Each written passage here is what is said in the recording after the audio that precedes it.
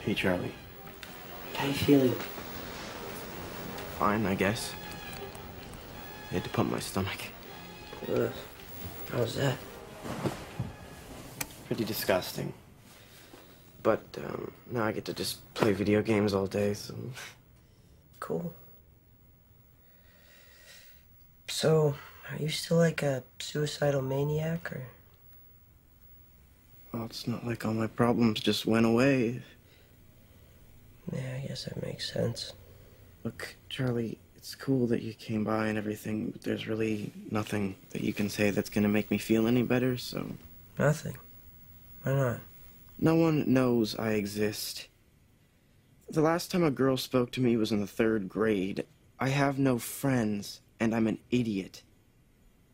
You at least have friends.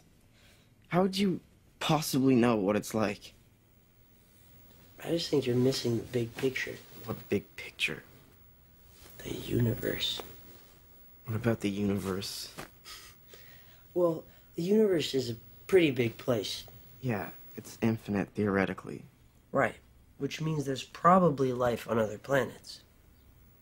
Not life like we think, but yeah, probably at least single-cell organisms. Well, see, that's my whole point. I mean, you could have been born a single-cell organism on the planet Zortex. In fact, given the odds, it's probably more likely. But you weren't. You were born a human being.